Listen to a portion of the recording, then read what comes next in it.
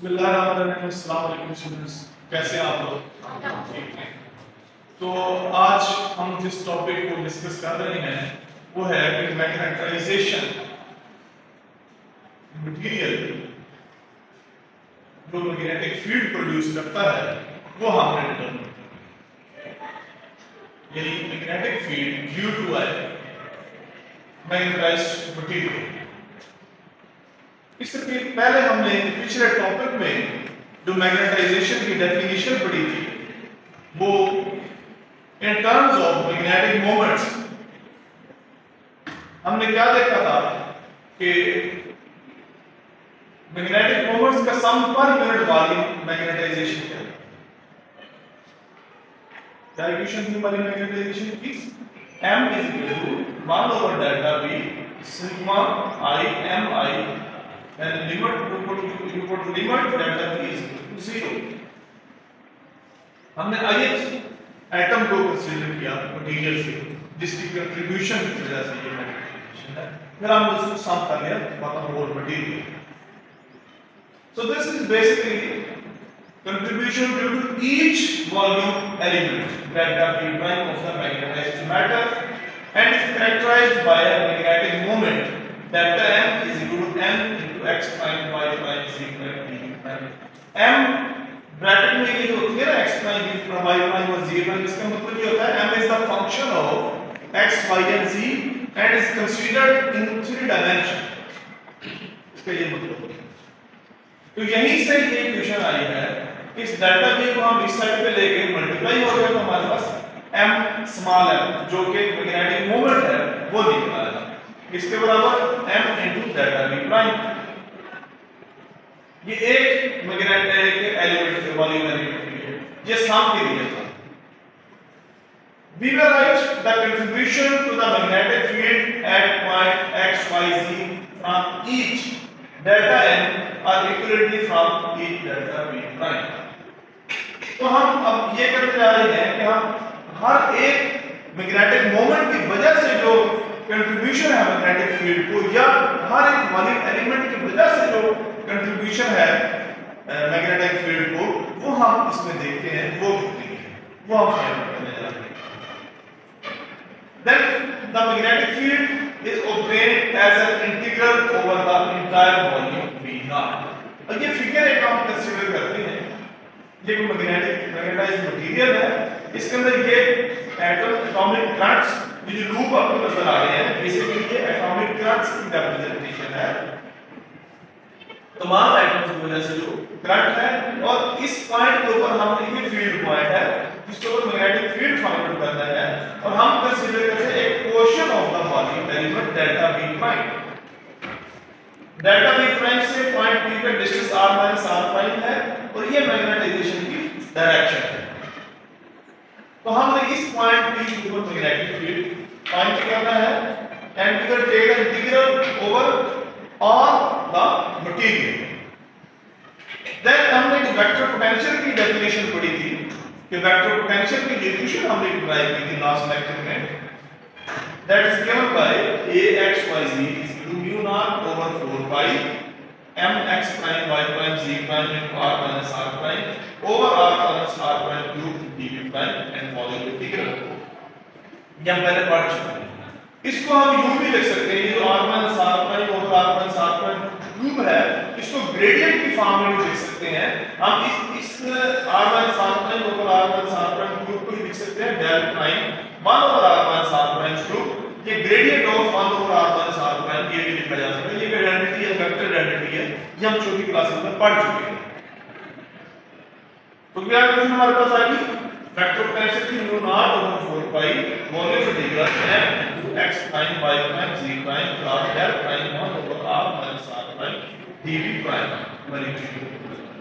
अब यहां पे हम एक और वेक्टर आइडेंटिटी यूज करेंगे, that will be del cross phi f।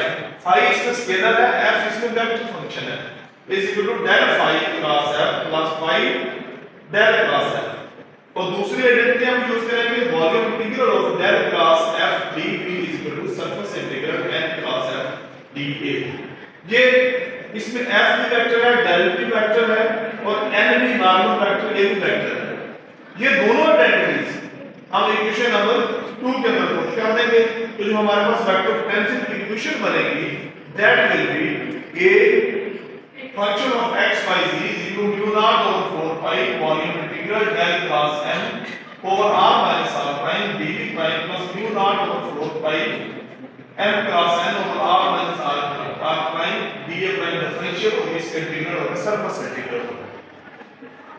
तो ये इक्वेशन 2 के अंदर चेंज आ गई, हमने उसको दो इंटीग्रल में कन्वर्ट कर लिया, एक वॉल्यूम इंटीग्रल और एक सरफेस इंटीग्रल में यूजिंग दिस टू आइडेंटिटीज। अब इसके अंदर दो क्वांटिटीज हमें नजर आ रही है, एक डेल क्रॉस m है और एक m क्रॉस n है। ये जो m क्रॉस n है ये रिलेटिव है। डेल क्रॉस n हम पहले लेक्चर में पढ़ चुके हैं, मैग्नेटाइजेशन करंट डेंसिटी, वो थी magnetisation current density per unit volume. लेकिन ये जो Jm स्मॉल j के साथ लिखा हुआ है, ये कैपिटल J है, स्मॉल j है। तो स्मॉल j है, m है, ये m क्रॉस n है, ये है magnetisation current per unit length. और ये जो कैपिटल Jm होता है ये डेल क्रॉस m के बराबर होता है, ये है magnetisation current per unit volume. ये दोनों में डिफरेंस। तो इसकी जगह हम ये वैल्यू पुट कर देते हैं, डेल क्रॉस m की जगह हम पुट कर देते हैं j कैपिटल Jm और m क्रॉस n की जगह स्मॉल jm पुट कर देते हैं इस इक्वेशन नंबर 3 के अंदर। तो हमारे पास जो वेक्टर पोटेंशियल आ जाएगा that will be equal to mu naught over 4 pi volume integral Jm function of r prime over r minus r prime dv prime plus mu naught over 4 pi surface integral Jm small jm dE over r minus r equation 4। तो ये था vector potential.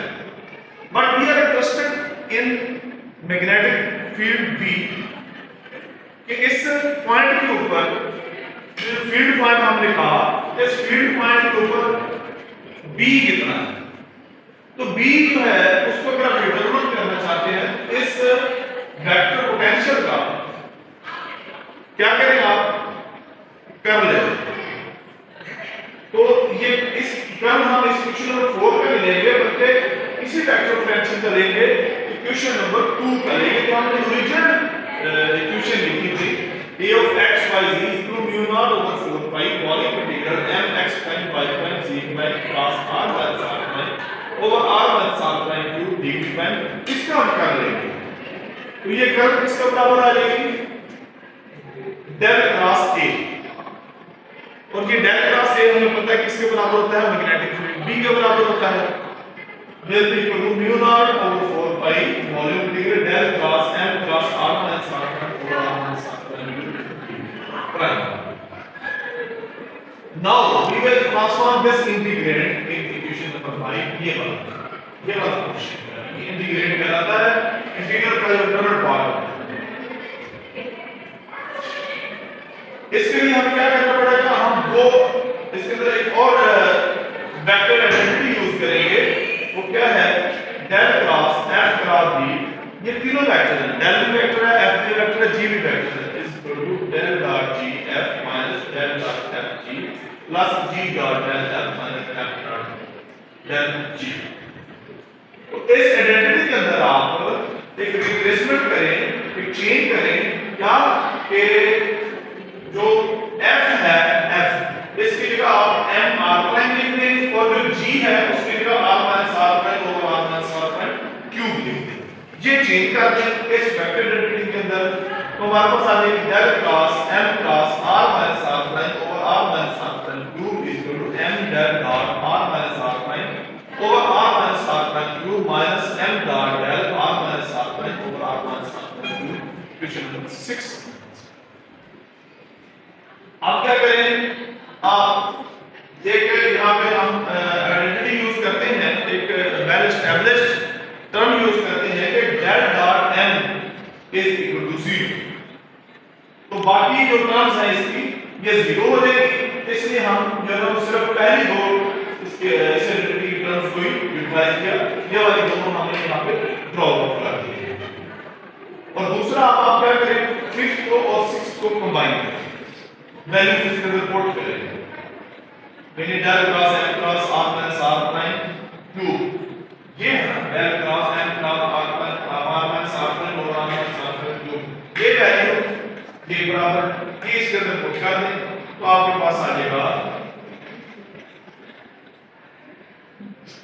b of r is equal to b1 r plus b2 r, यानी del cross m cross r minus r prime और r minus r prime cube के दो parts हैं ना, तब इसके अंदर पुट करके दो पार्ट्स बन जाएंगे।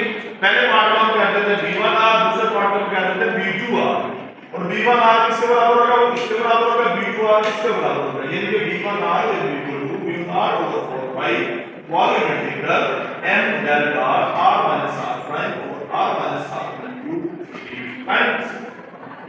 और ये दूसरा पार्ट जो होगा वो b2r का रहेगा, which is equal to minus b1r over 4 pi volume integral m dot del r minus r prime over r minus r prime cube right। तो दो हिस्सों में हमने इसको डिवाइड कर दिया। इस इक्वेशन को, इक्वेशन नंबर 5 को यूजिंग इक्वेशन नंबर 6 दो पार्ट्स में डिवाइड कर दिया। एक b1r आ गया और एक b2 r। तो हमने magnetic induction, magnetic field B को दो पार्ट्स में डिवाइड किया हुआ है। एक b1 of r is equal to mu0 over 4 pi volume integral m del dot r minus r prime over r minus r prime cube dv prime, और दूसरा b2 of r is equal to minus mu0 over 4 pi volume integral m dot del r minus r prime over r minus r prime cube dv prime। ये दो parts हमने कर दिए magnetisation के। अब हम इक्वेशन यूज करते हैं delta r minus r prime is equal to 4 pi delta r in this equation number 8, इस फर्स्ट पार्ट में। तो हमारे पास इक्वेशन ये बन जाएगी, यानी b1r के लिए हम करेंगे b1r is equal to mu0 over 4 pi m of r prime 4 pi del r minus r prime right। 4 pi से 4 pi कट जाएगा और इंटीग्रेशन और ये डिफरेंशियल ये खत्म हो जाएंगे और डेल्टा r प्राइम भी खत्म हो जाएगा, तो ये बच जाएगा mu0 m over r। ये इक्वेशन नंबर 10 आ। ये हमने फर्स्ट मैग्नेटाइजेशन का मैग्नेटिक फील्ड का part b1r। Now we come to the second part b2 of r। For this we use the identity, another vector identity, del of f dot g is equal to f dot del g plus f cross del cross g plus g plus del f cross g plus del cross। अब equation number 9 का जो integrate है m dot del r minus r prime over r minus r prime cube into g prime, इसको हमने solve करना है। इस integrant के अंदर ये आइडेंटिटी यूटिलाइज करेंगे, तो this integrant will become del dot m dot r minus r prime over r minus r prime cube is equal to m dot del r minus r prime over r minus r prime cube plus m cross del cross r minus r prime over r minus r prime cube। हमने पहले भी कहा कि f की जगह आ जाएगा m of r prime और g की जगह आ जाएगा r minus r prime over r minus r prime cube। तो पहली दो टर्म्स आएंगी, अगली दो टर्म्स इसमें वैनिश हो जाएंगी, higher order terms. And the last term in this equation को बताया ये जो है m cross del cross r minus r prime over r minus r prime cube, it contains at1 del cross r minus r prime over r minus r prime cube। it can be written as minus del cross del into 1 over r minus r prime, तो ये equal to 0 हो जाएगा, it will vanish इस identity की वजह से। तो ये वाली टर्म सारी की सारी खत्म हो जाएगी, सिर्फ ये हमारे पास बच जाएगा m dot del r minus r prime। तो ये वैल्यू दोबारा हम इक्वेशन नंबर 9 के ऊपर पुट कर देते हैं, ये जो हमने b2 of r की वैल्यू निकाली है, तो यहाँ पे हम इंटीग्रेट की जगह वैल्यू पुट करेंगे, तो हमारे पास आ जाएगा b2 of r is equal to minus mu0 del 1 over 4 pi volume integral m of r prime into dot r minus r prime over r minus r prime cube dv prime। ये हमारे पास b2 of r। अब हमें एक और equation हमने पढ़ी हुई है कि b is equal to can be written as mu naught del phi steric. हमने मैग्नेटिक स्केलर पोटेंशियल का जब टॉपिक पढ़ा था, इसकी डेफिनेशन पढ़ी थी, तो वहां में हमने ये इक्वेशन ड्राइव की थी, B equal to mu naught del phi steric. इसमें फाई स्टेरिक क्या है? ये मैग्नेटिक स्केलर पोटेंशियल है। तो यहाँ पे हम इक्वेशन नंबर 12 के अंदर ये इक्वेशन यूज करेंगे, तो हमारे पास V2 ऑफ R आ जाएगा, that is equal to minus mu naught del phi steric of R। यानी इस सारे टर्म को हमने म्यू नॉट के अलावा और डेल के अलावा ये 1/4 पाई से लेके dv प्राइम तक ये जितनी टर्म है सारी की सारी को हमने क्या लिख दिया? हमने फाई स्टेरिक लिख दिया। यानी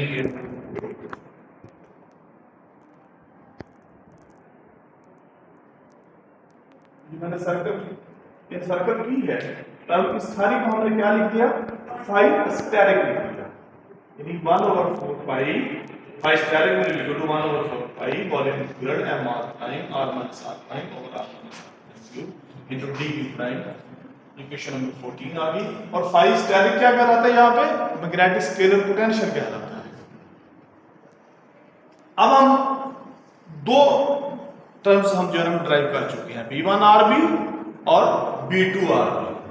B1R की वैल्यू हमारे पास है mu naught m of r, B2R की वैल्यू आ गई है minus mu naught del phi steric of r।